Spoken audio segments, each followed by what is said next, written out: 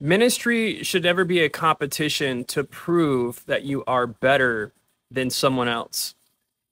Did you know that God still speaks through his prophets today and his word, of course, through the Holy Spirit, through both? Okay, this is what the Bible says about ministry and about people who feel the need to tear down others and they've become very petty. In essence, what I'm talking about is we've got to be careful not to do this.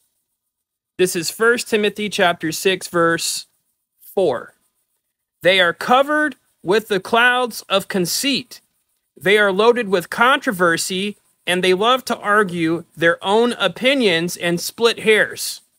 The fruit of their ministry is contention, competition, and evil suspicions.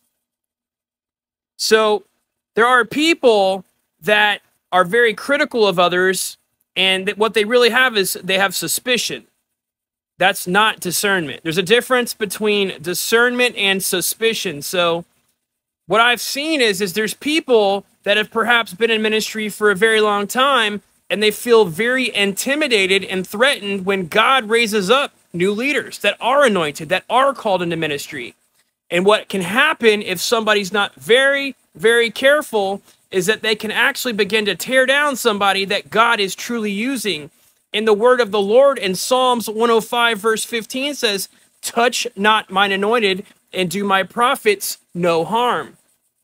I'd like to share another scripture with you. This is out of Proverbs chapter 20 verse 3. A person of honor will put an argument to rest. Only the stupid want to pick a fight. So,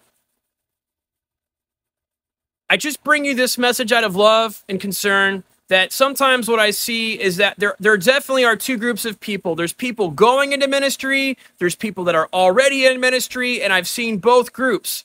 And what can happen is people who are very eager to get into ministry can start tearing people down who are in ministry already, and those people aren't supposed to do that.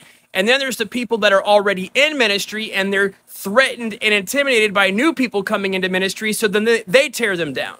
And both parties are wrong. There should be no competition. So when people become very petty, Jesus said, "You will know them by their fruit." So if that's you, just repent.